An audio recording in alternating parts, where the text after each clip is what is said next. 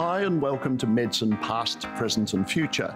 My name's Dr. Nick and I'm the past. And my name's Dr. Isabelle and I'm the future. And together, we're the present. Now, Dr. Isabelle, I was thinking of making something nice to take for the staff at work, a cake or something. What do you reckon I should make them? Oh, that sounds lovely. I mean, you should probably do something that's maybe nut-free, probably gluten-free, and realistically, probably dairy-free and egg-free as well.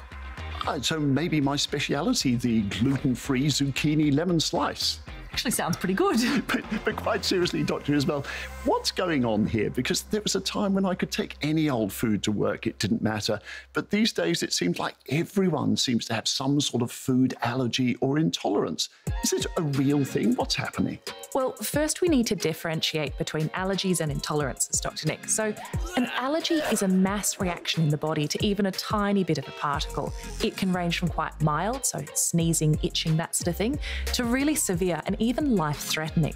Intolerances, on the other hand, they can be quite uncomfortable and the symptoms tend to get worse the more of the food that you eat, but they're not dangerous.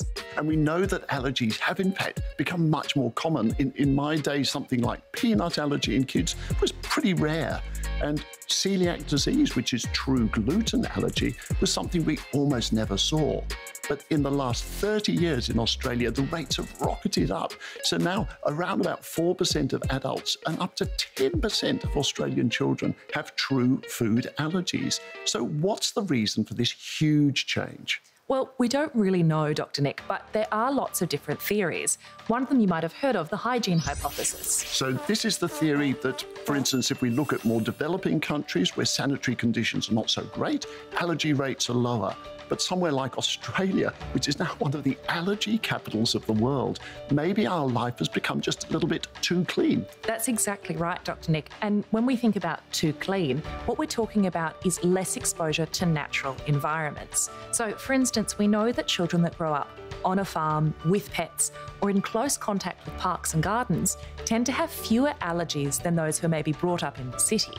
Now, this seems to be about exposure to microorganisms or little bugs that are in the natural world. And if you have more of that exposure, you're less likely to get the allergies. So maybe it's okay to let the kids play in the dirt a little bit more.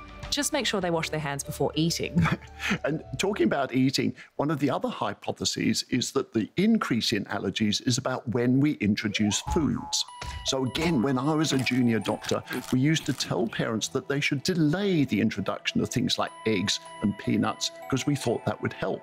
Turns out, like so much that I was taught, this was wrong.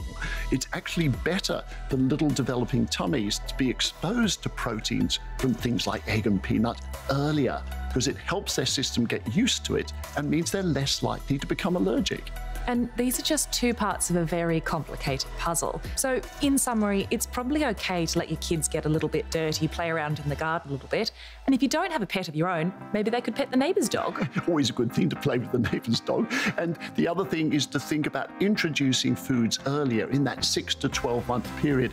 Just a little word of warning, if there's a strong family history of allergies or eczema, that sort of thing, check it out with your health professional first. Now, Dr. Nick, that lemon zucchini slice sounded pretty good. Do you want a hand in the kitchen? Always happy to have a hand in the kitchen, Dr. Isabelle. Thank you very much. Let's do it.